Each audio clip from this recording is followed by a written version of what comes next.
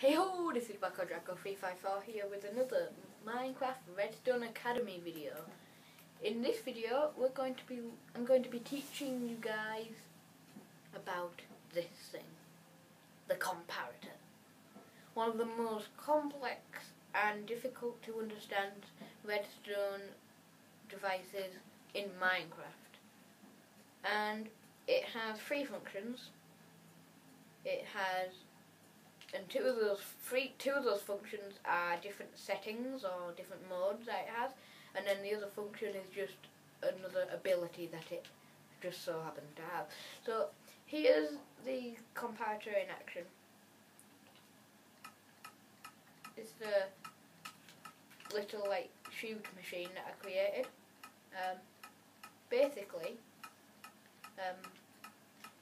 So basically, this comparator detects when there's an item in this dropper. It activates this repeater, which will send two signals out. One signal that goes back into the comparator, and then one signal that's happening, and then one signal that goes into the dropper to activate it. So it creates this sort of rotational circuit. So let's get down to the very basics of a comparator.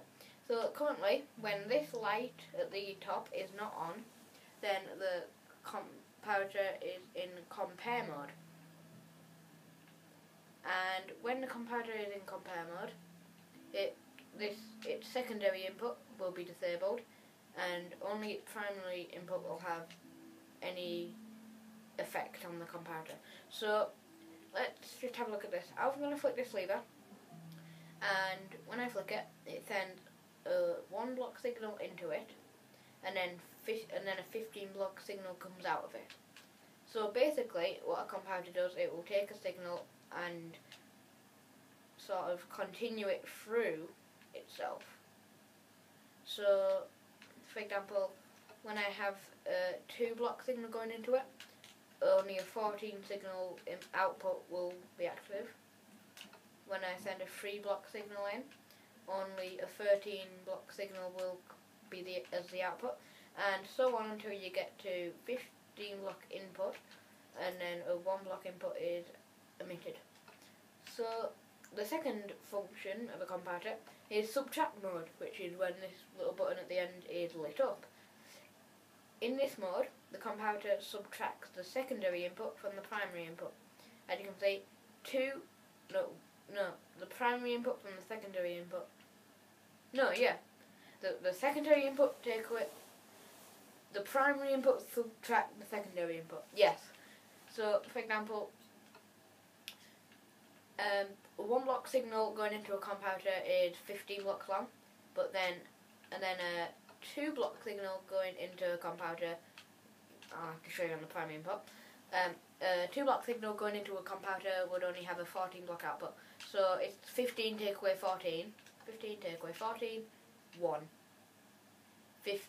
Maybe 14 take away 1, 13. And that is the basic function of the two basic functions of the comparator. Now up here are some demonstrations of the comparator's other function. So I have a special piece of paper here that has some information on it. So a comparator can detect whether or not a block or any item is in a container block, and depending on the amount of items in it, the comparator will send out a certain signal. So there's a formula for working out how many blocks you would need in a. There's a formula for working out how many blocks you would need in a container block to send out certain signals, and each formula is slightly different depending on what container it is.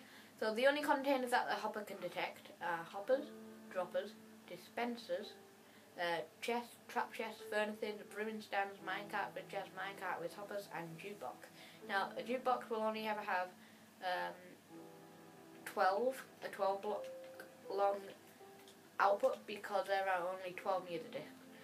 And the way you work this out is music disc 13 would only be 1 because it's the first in the list of music discs.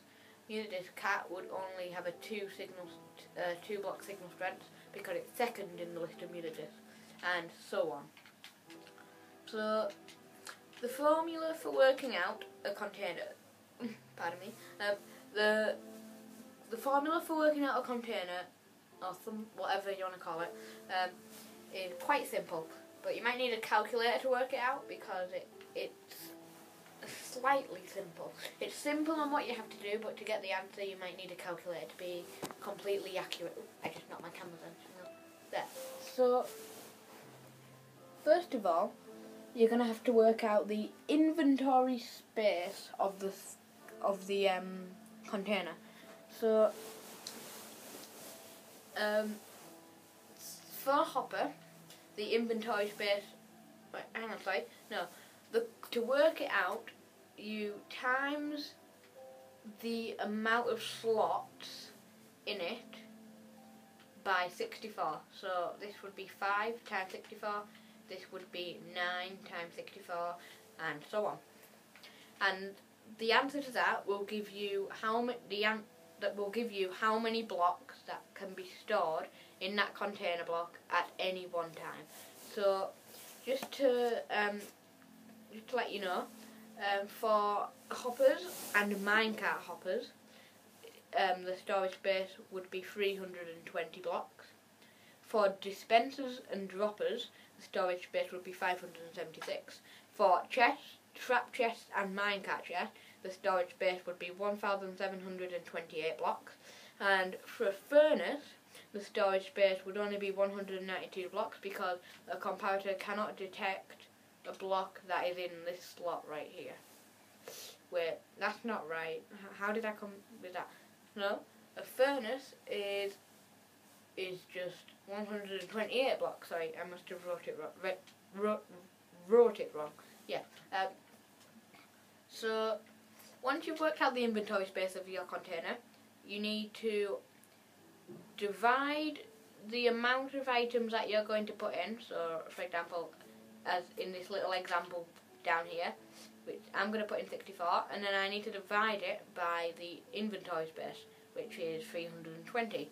So for a hopper, if I wanted to put a stack of blocks in, I would have to do 64 divided by 320, and that will give me 0.2. So then, the answer to that calculation is now called x. Okay? So x, which we know is 0.2, times 14 gives us 2.8. And then 2.8 plus 1 is 3.8.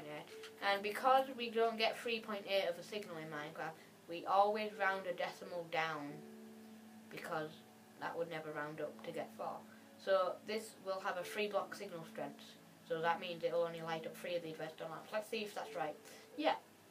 And that means if there were 2 stacks in it, then it would be 6. And see, if there were 3 stacks it would be 9, and if there were 4 stacks it would be 12. Yes? And then that would just put it all the way up to 15. So now for a dropper, and for dispensers and droppers and every other container, it's exactly the same. The only thing that is different is the inventory space. Now, brewing stands are... Let me try that again. Brewing stands are a bit more complicated. And I'm going to have to do a separate video on brewing stands because they're that much complicated. So a bottle or a potion in a brewing stand on its own is 4 block signal strengths.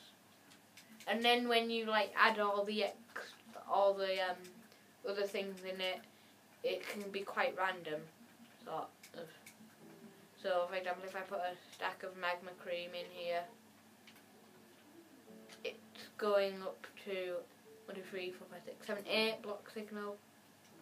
So yeah, it is quite confusing, a brewing stand. But that's going to be the end of this tutorial. Hope you guys enjoyed it and found it useful. In the next Redstone Academy tutorial, we will be looking at the 7 basic logic gates. And I'll just run through what they are now.